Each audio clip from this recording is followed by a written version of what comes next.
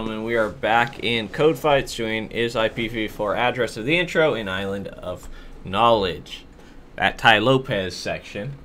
Alright, so this is going to be kind of a controversial video. Some people may think so. And you're saying, Dylan, we're doing algorithms. How fucking controversial can it be? Well, some people may disagree with what I'm about to say. Do you actually need to solve this? And my answer is no. You need to know how to use regular expressions in terms of what functions work with them. In this case, we're going to use the test function, and then.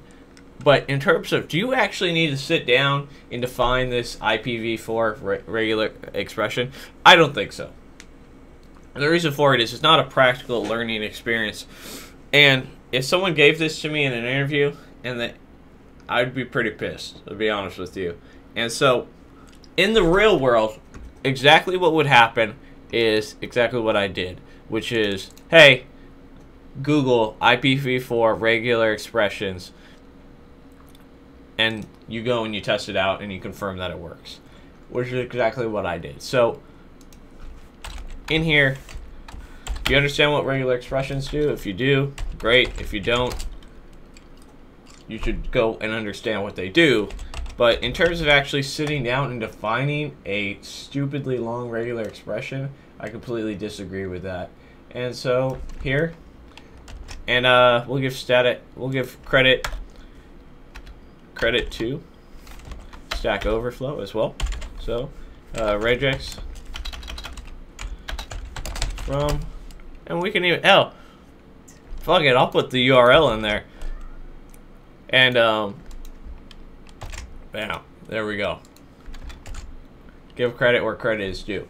Because in the real world, you're not going to sit down and you're not going to fucking write this IPv4. Look how complicated that shit is. And there's no reason to. Somebody already wrote it. Go and find it, go and use it. This is, there's a reason that open source and things like that exist. But this test, okay, so let's talk about this. The one thing we can't talk about, because at this point you should understand what return true and return false does. So, this test basically takes our input string and uses this regular expression here, which is to make sure it's in an IPv4 format. So that means one of these, these are invalid, so these are examples of valid IPv4 addresses. Cool. So it tests to make sure it's one of that, and if it does pass the test, it returns true. If it doesn't, it returns false.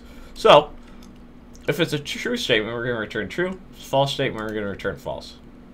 So some of you may very well disagree with me on this. I understand to a degree, but I'm not going to spend an eternity of my life doing this when in how I would actually solve this in the real world is I understand how to use tests and regular expressions. I probably couldn't write this regular expression without sitting down for about 3-4 hours and just kind of hacking away at it.